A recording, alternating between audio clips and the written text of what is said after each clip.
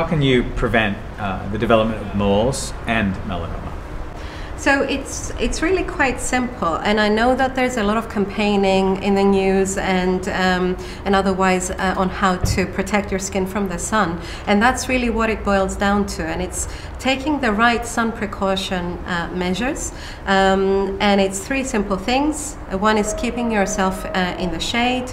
If you can't keep yourself in the shade, then it's wearing protective clothing with a wide-brimmed hat, long sleeves, and then you would think about applying sunblock, which is the third level of protection, and one that doesn't 100% protect you from sun damage. And that's really important to say, because a large number of people, we know the majority of people, don't really apply enough sunblock. And they don't apply it often enough to make a difference, actually, because the level of sun protection that it says on the bottle is not the same that you get when you put it on your skin if you're not applying enough, or you're not reapplying it every 2 hours or after you're swimming and things.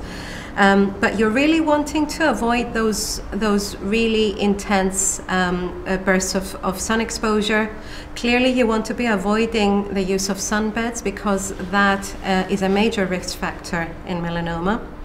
But say that you've already got those moles, you've already got a level of sun damage.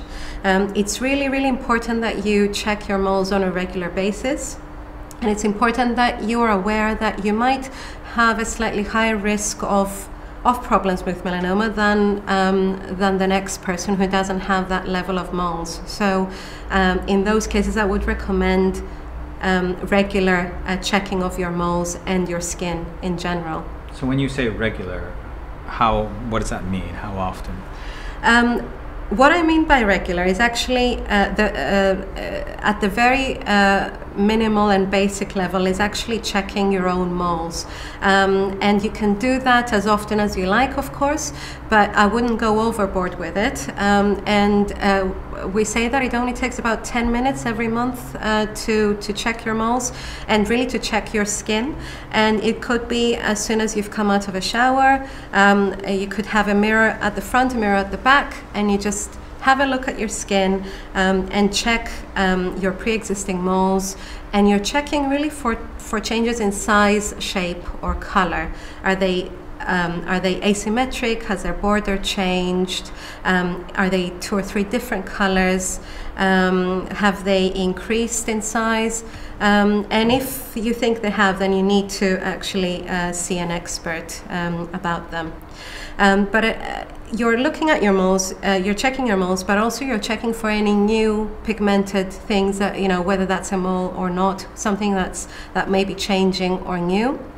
And you could do that either while getting into the habit of checking your skin in front of a mirror, just purely with that, or you could do that with the help of pictures. And we've all got smartphones nowadays, so you could take pictures of different parts of your body, akin to what we would do in clinic, and have a reference of those pictures so that you then have a definite objective knowledge as to whether your moles have changed or if there's something new.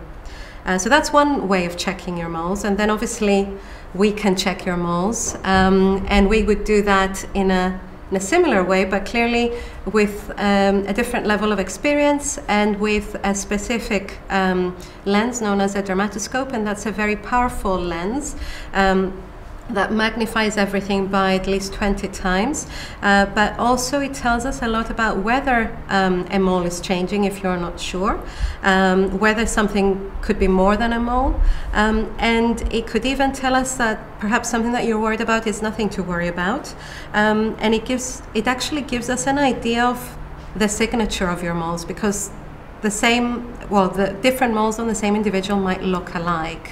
So lots of ways of checking your moles, really. But the basic thing is the first level is to start by checking your own skin.